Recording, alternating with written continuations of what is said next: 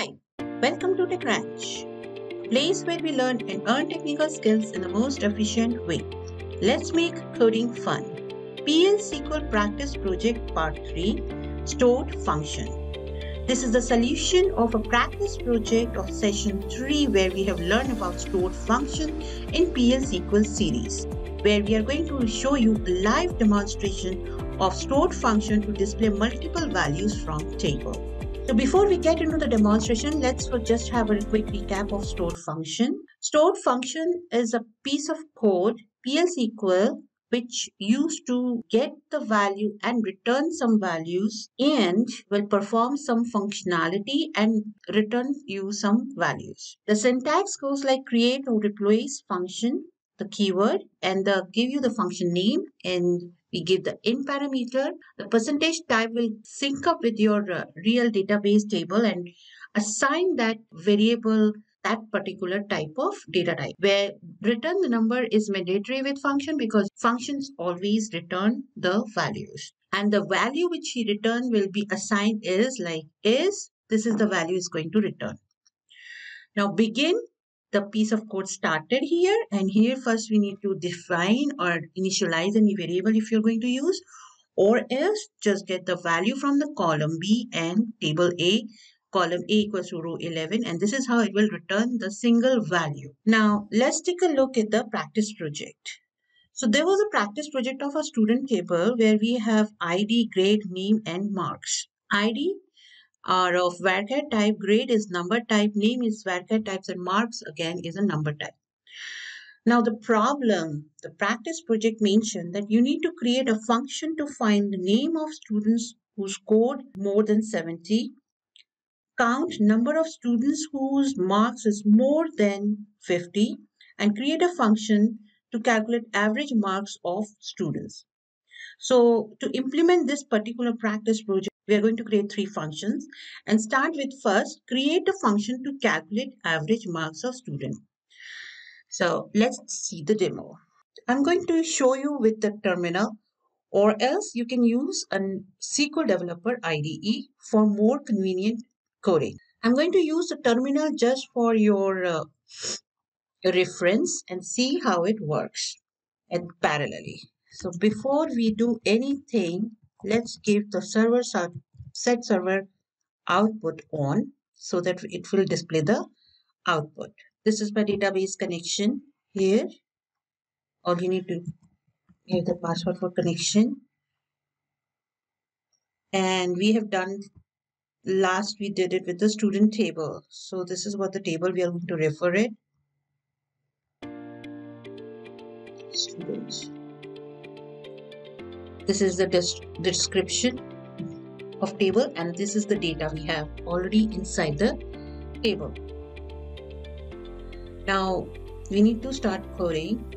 So as per our problem, first we are going to see how many students scored more than 50 marks. So for that, create or replace function. This is your keyword. I'm doing testing or students scored.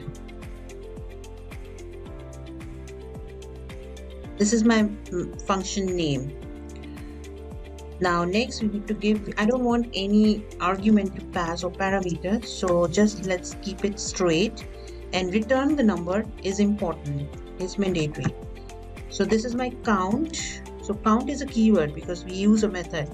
So let's have C, and it has to be a number type, which is initialized to 0, and start the coding, start the definition with begin, and we are going to use select because we have to calculate the how many students are there. So we need to retrieve the entire data, and we are going to assign it to C variable.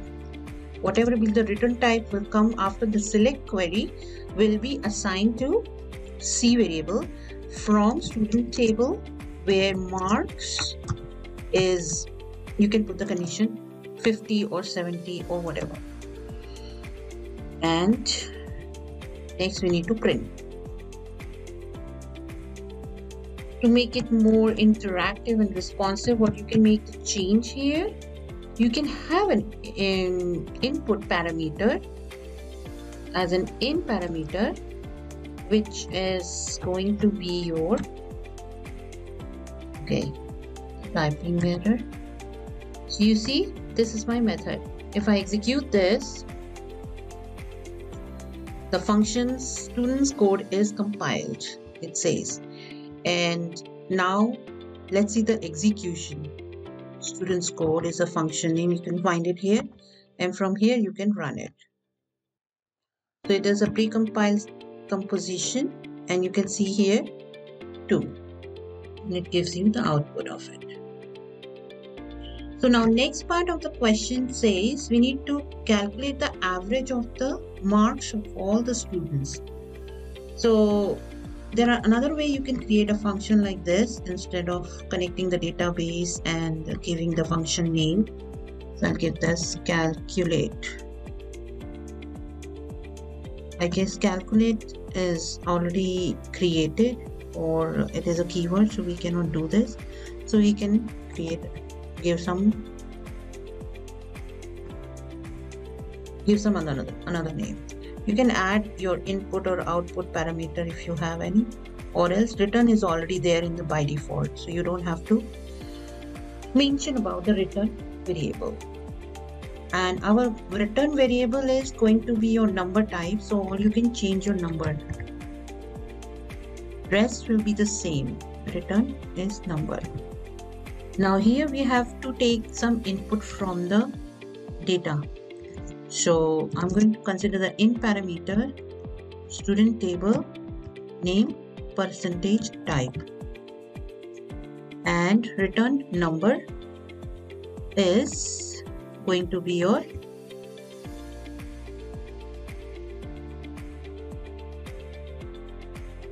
marks, student dot marks, the type. Now in the begin section, we are going to just retrieve the marks first into your m variable from student table. Now we got the marks, all the marks, and we're going to print and return m. So here you need to give the variable which is going to return instead. It will give an error because we are trying to return more than one rows. So in that case, anyways, we need to calculate the average of marks, and this will help you to return only one value, the average of all the students. So marks is what? 61. So if you see, just for testing, we have the data marks here. If we calculate 34 plus 76 plus 45 plus 89. This is the total. Divide by number of students, 4, 61, and the function return average marks is 61. So this is what the calculating average of the student table, the marks student received.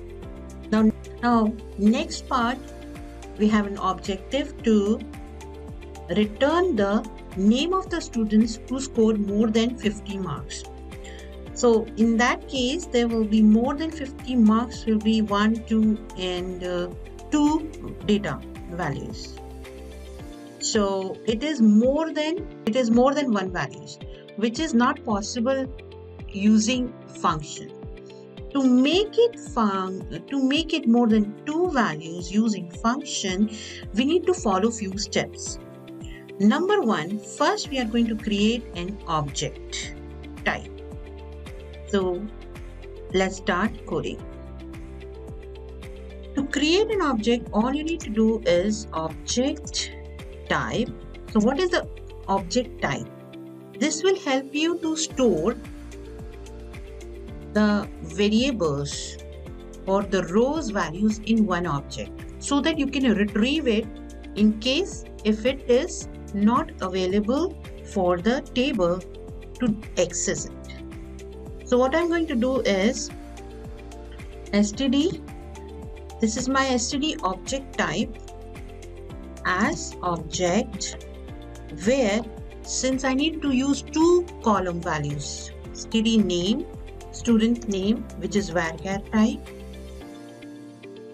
or give any size, and marks, so student marks, just give another name of these variables, because what we are going to do, we are just going to have the different design of the database in an object form so that you can use it and access it, what all rows you want to access from the table. Now create or replace.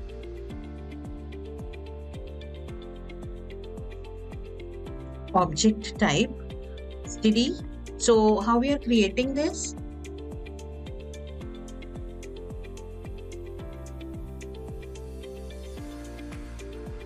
Create or replace type is the keyword, giving the object type name as object is the keyword. Now brackets. Now give some variables, those variables which you are going to use it in your function and accessing from the table. So this is how we are creating an object. So as you can see, type std type object compile and it is created. If you want to see, you can find out these types also in the list here. So you see,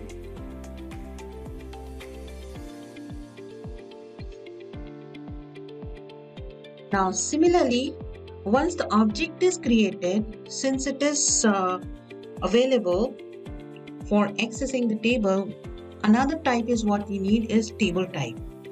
To create a table type, you need to do the same thing, create or replace type. Now here for the table is table type of std. Now this is going to be your object type. So what you're creating, you first create an object type, then you're creating a table type out of that object type. So mapping is important. So to create a map from table type to object type, first create object type, then access the table type from an object type, so that it will be easy for you to get the values using table type. Now once this is done, next step, we are going to create or replace function to return the values using table type and object type. So create or replace function, let's get the function name std underscore score comparison, and marks is a variable in input parameter, and return std type underscore table type as v underscore, or just give some name std name. So let's make s name std type table type object.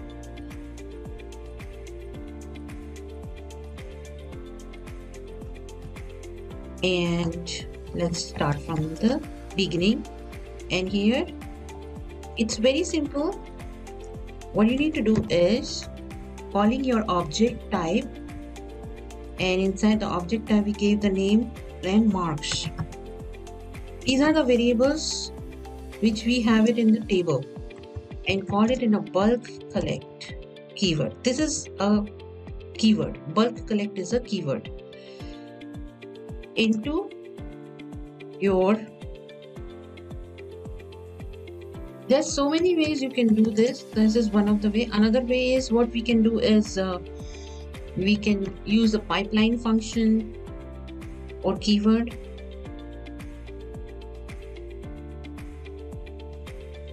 for student where marks is greater than the marks we getting it from the input parameter. Return your object name and your function. So what we did, we just create a function and get the in parameter m, return the table type object name. So we are getting the number of names of the students who scored more than 50. So your input parameter is just one, but return type going to be table types. So all the return values are going to store it in the name of the table type and std type object, and this is how it's going to be. Now let's first create function. So there is some error here. Have your get score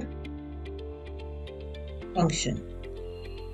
Now in case if you want to run this, we need to call this method. So first we created table type, then we created object type, then we created table type out of object type, and then we create a function where we call the table type and invoke and try to retrieve the values using object type. And now next step, we have to call this method. So for calling this method, I am just going to use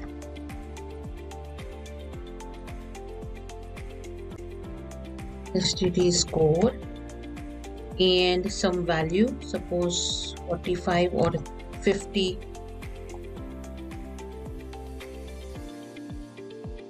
And let's execute this. So you can see we have returned two values.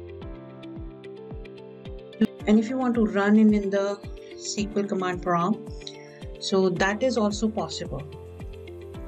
Your database already has that method, types and object. All you need to run the same command in the SQL prompt, it will work. Get std score, and it will return the same values.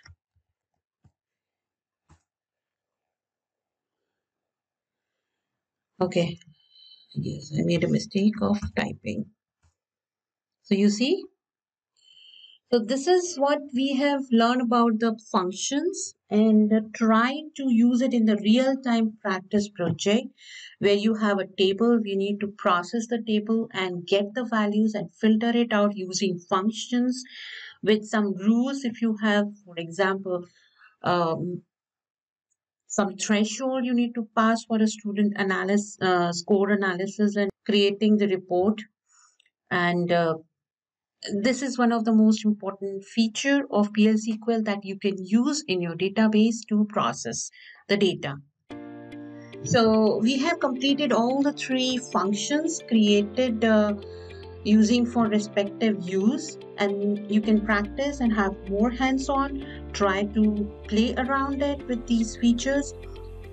So this is what we have done about the score function. In the next session, we are going to learn about trigger and cursors, and we are going to see the practice project and provide the solution of that practice project. So stay tuned, and in case of any questions or source code needed or assistance, please feel free to contact techranch2019@gmail.com. Do like and subscribe to our channel, and stay tuned for more upcoming and interesting informative sessions. Let's make coding fun. Thank you.